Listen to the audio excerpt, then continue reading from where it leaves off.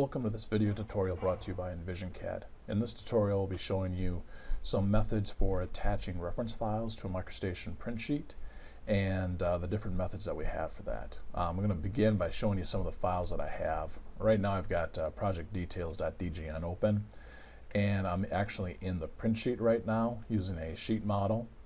And then I've got a few details, just design models in here. I've got this flume detail here. And in the flume detail, I have a saved view already created.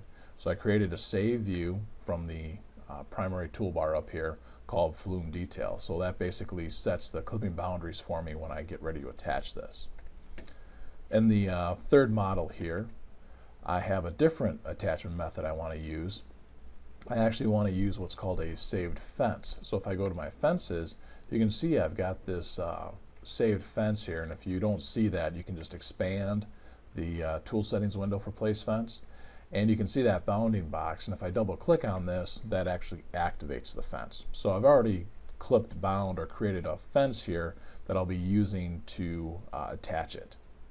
And then the last file here, I've got a drain detail that I'm going to be taking a look at, and for this one, what I did is created a named group. And if you're not familiar with named groups, it's underneath the utilities pull down, named groups. And from here, what I can do is basically create what's called a saved selection set. And if I select the elements in the named group, you can see the ones that highlight here are just the detail itself. I'm not picking up the notes, the annotation, the title. I just created a selection set. There's 312 elements in there that make up this selection set. So I'm basically going to attach a selection set to a reference file. Okay, so those are the few files that I have that are set up already prior to attaching them. So if I go back to my first print sheet here, and usually what users do is when they attach a file, so I'm going to go here to reference attach, and I'm going to attach my project details and choose the model. I'm going to bring in this pipe under drain. And what most users do is actually place just coincident or coincident world, depending on it. And when you hit OK, the file is attached, but this is what happens. You get the file down here in the lower left-hand corner, and then somewhere is your border. And so what you have to do is actually have to move then the detail to your border sheet. So if I go to my tool set or tool options here for reference files, and enable treat element as attachment for manipulation. So I'm going to toggle that on.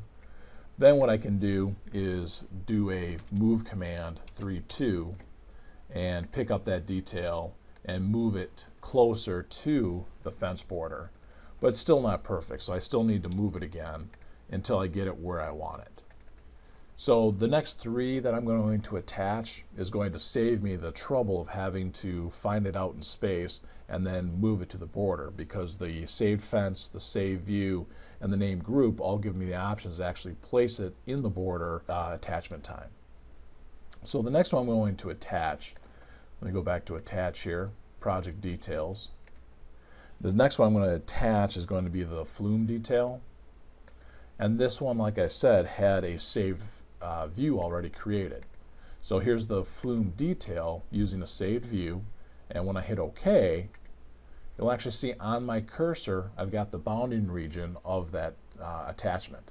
So all I have to do is just left click in the screen and place it automatically. So it takes care of being able to locate a coincident and then move it. So I'm placing it at the same time.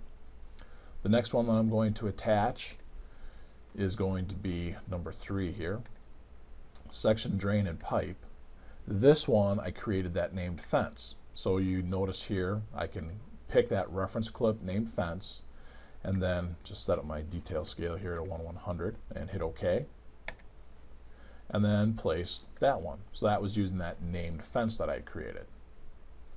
Lastly, I'm going to attach the named group, which is number 4 here. And you'll notice when I selected named group, I was able, this has actually been activated, and the other 2-3 attachments, this one wasn't available because there was no named group. Now that there is a named group, I can say select detail only, But if I still hit OK, it's still going to be placed at a coincident. So maybe what I want to do is just use the standard top rotation.